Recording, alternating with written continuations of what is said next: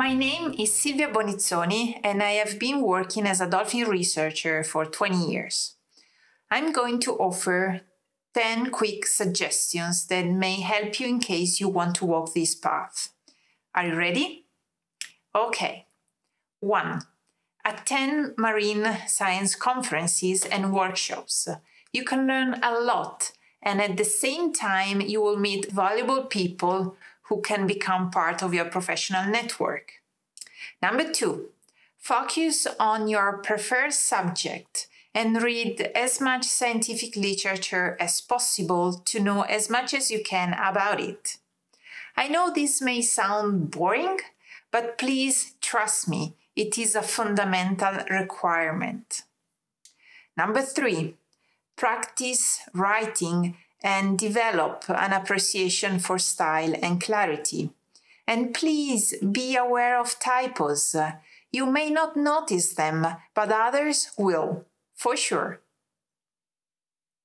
Number 4, get to know the key experts and pay attention to their views.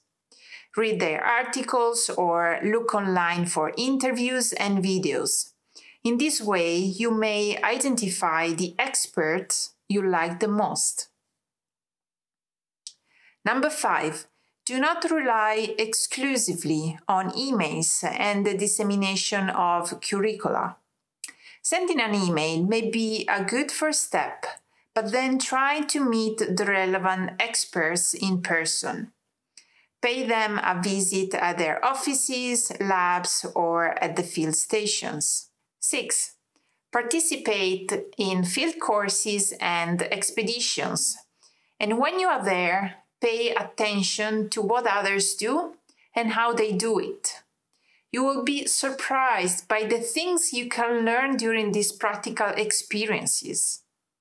7. Be curious and ask questions. For people like me, this doesn't come easy. But please don't be shy and don't be ashamed of asking. Ask questions, ask for advice, ask for help, just ask.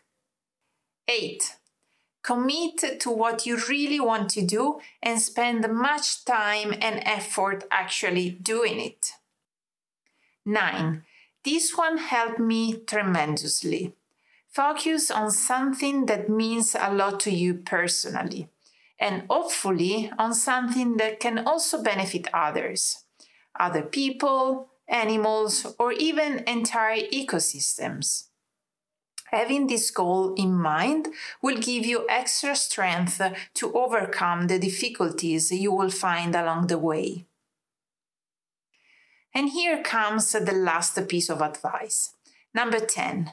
Work hard and always do your best. You won't regret it. And good luck.